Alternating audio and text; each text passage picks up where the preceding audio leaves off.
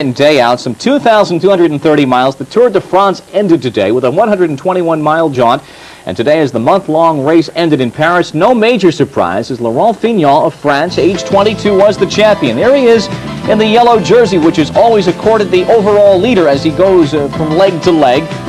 Now, Fignon did not have to win today's leg of the race, which went all the way from Dijon into Paris, but he raced a very respectable fourth. 88 of 140 cyclists that began back on the first day of July, some 24 days ago, finished this race. 2,230 miles. Some of these bikers afterwards were found to have been taking illegal drugs. Not very good, boys. They had it a couple of weeks ago, too. But Laurent running fourth today. American Jack Boyer was 12th in the overall standings. Now, these are the overall standings in elapsed time.